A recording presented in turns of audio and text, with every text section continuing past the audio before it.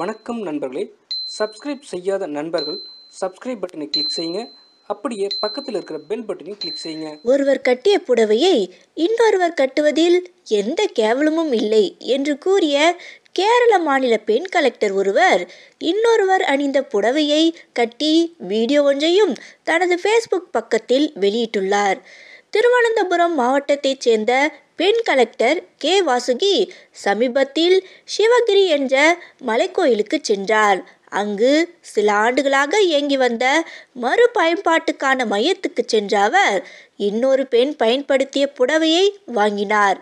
இந்த நிலையில் திருவனந்தபுரத்தில் நடைபெற்ற நிகழ்ச்சி ஒன்றில் கலந்து கொண்ட கலெக்டர் வாசுகி மறுபயன்பாட்டுக்கான மையத்தில் வாங்கிய புடவையை அணிந்திருந்தார். சொன்னபடியே அவர் மற்றவர் கட்டிய புடவையை அணிந்து வந்தது அனைவருக்கும் ஆச்சரியத்தை அளித்தது.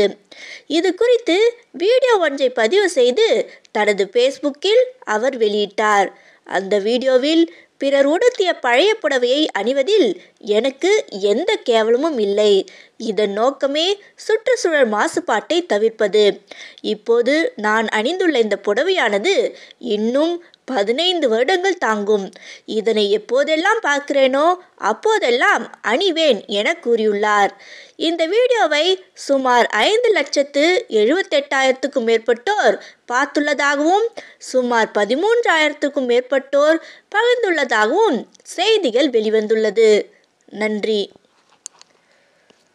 தமிழ் டேட்டா சேனலை பார்த்தமைக்கு நன்றி. சப்ஸ்கிரைப் பண்ணுங்க, லைக் பண்ணுங்க, ஷேர் பண்ணுங்க. தவறாம உங்க கருத்துக்களை கமெண்ட் பாக்ஸ்ல போஸ்ட் பண்ணுங்க. நன்றி.